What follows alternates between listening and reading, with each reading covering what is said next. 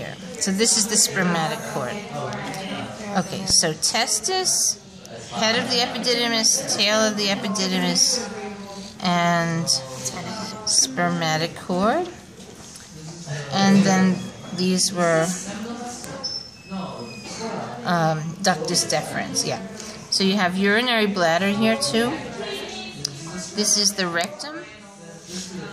And then you could cut a little more actually here. So you can, if you cut here, you'll see the glans penis.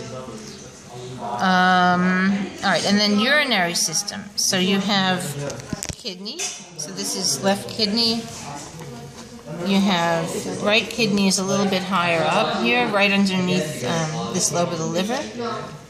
Anybody remember which lobe of the liver this is? Caudate lobe. Very good. So the kidney's underneath the caudate lobe of the liver. So you have kidneys, renal vein.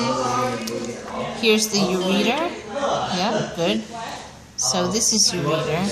Which one is the seminal? Or no, the testis. It was testicular artery. Oh, okay. So testicular artery, it's the gonadal artery. So it goes down. It's going to branch off of the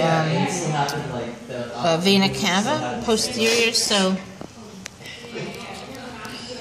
oh no, the artery, the testicular artery branches off of the dorsal aorta. Okay, this is the testicular artery right here. So you can see it runs alongside the seminal, spermatic cord. So this red is the testicular artery. We don't need to know it where it comes off from here because that's where it shows it in the book. Yeah, it comes off. It's basically like along here somewhere. Okay. So it should be this here. Okay. Now,